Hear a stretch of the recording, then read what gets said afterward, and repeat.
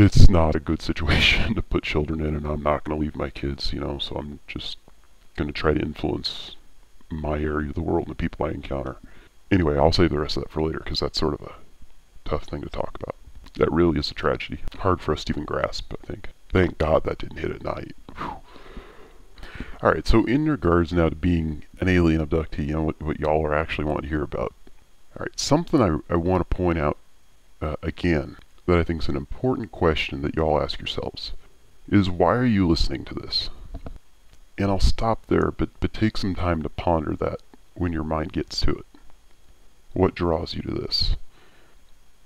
There's a reason why you're drawn to this. And you're not alone in that. As weird as it can make you feel, and as alone as it can make you feel, I, for one, can say loudly that you're not. Like I said, the word would be flabbergasting how many emails I get. And I respond to all of them. Every now and then I miss one, and I always feel terrible about it. So if I ever do that to you and you write me, please understand and just write me back and resend your email or something, or what we last said to each other.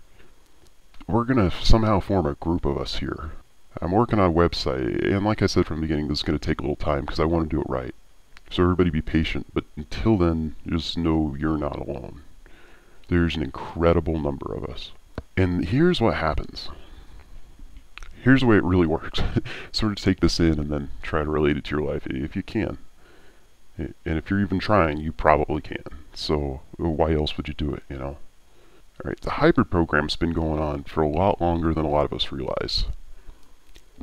And like I've said a lot of times, the aliens, what they are, they're the angels of the Bible. And I'm not a guy who says much about the Bible. I got some major issues with some of that stuff, but who else would they be? Even with our advanced technology, don't get such basic things because we haven't seen it with our own eyes, or it's because it's been kept from us, or we've been told it's not true.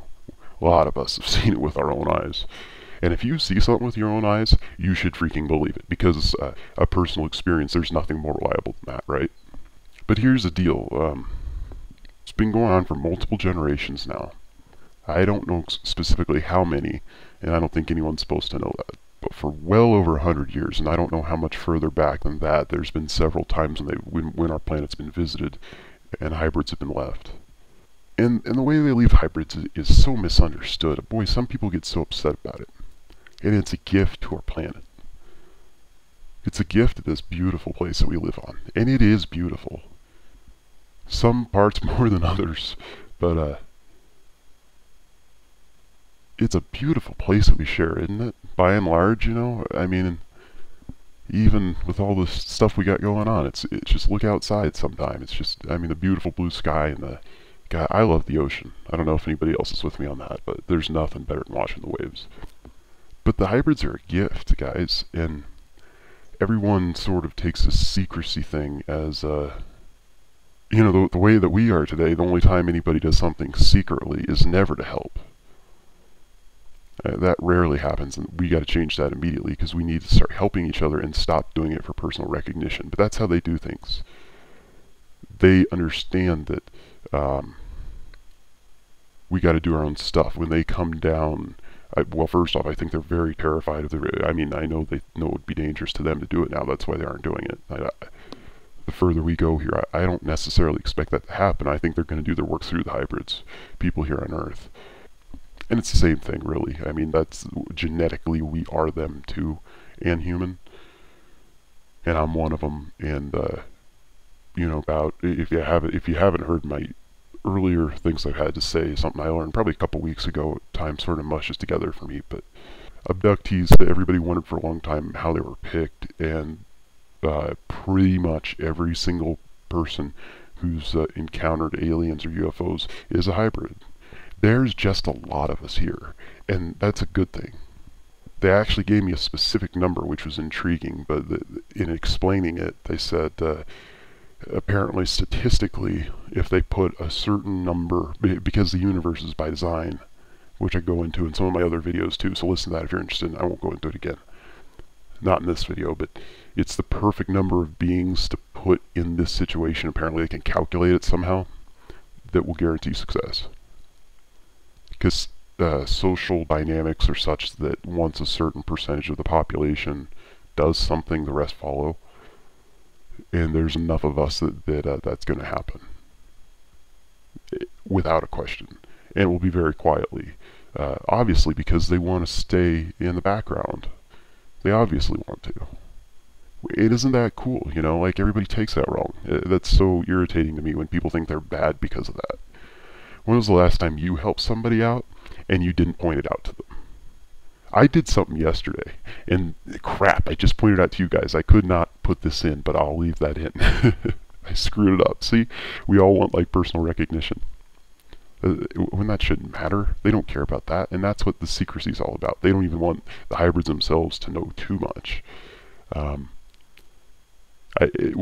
of us hybrids have our roles, and it's interesting. The role that I'm playing right now, I think, is sort of explaining the general dynamics to the group.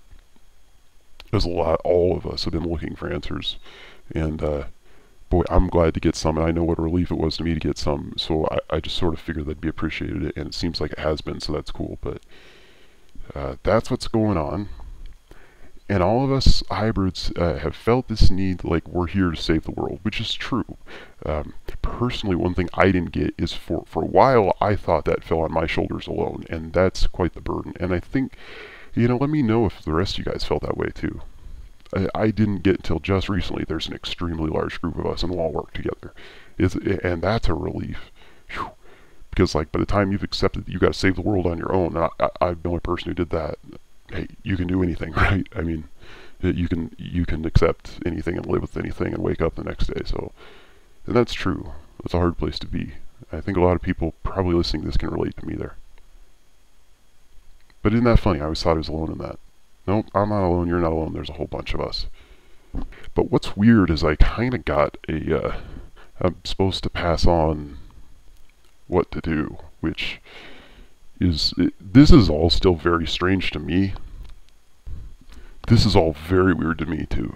So, but you know, when it's real, you feel it. So, and if there's not a time for everybody to pitch in and help try to save the world, I'd hate to see the situation that warrants that.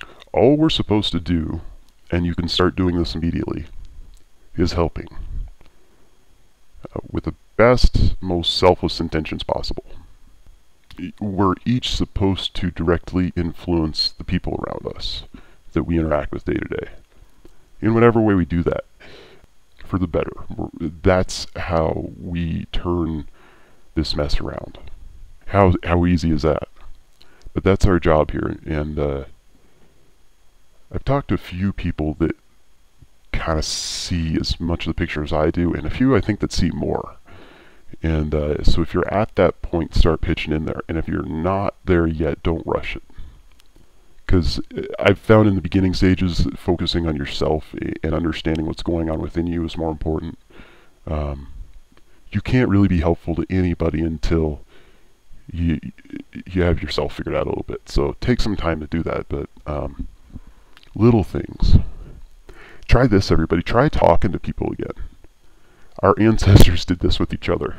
We've got the internet and stuff now, and like we text everybody and stuff, but try this, like just when you're at the store or wherever you go during the day, everybody you run across, and don't be obnoxious about it, but like if you're in that awkward situation where you're like, say you're at the store and checking out and the cashier's there, right? Talk to them. Just like ask them how their day is going. And genuinely care, you know, just give them 30 seconds to a minute of your genuine attention and care about that individual. And people can feel that. Boy, how rare is that? You know, when was the last time somebody did that to you? It gets an incredible response, I've found. You'll learn a lot about the world doing it, and there's no good reason not to. And I really can see the person change almost in front of your eyes within the minute that you talk to them there. Because imagine, you know, that group of people especially, because they influence a lot of other people without knowing it, because they interact with a lot of people personally. We take that for granted, what an intimate relationship that is. That's special. But so if you can turn their day around and make them a little more optimistic about things and just a little bit happier, the effects of that rub off onto more people than you can imagine, and that continues to do that.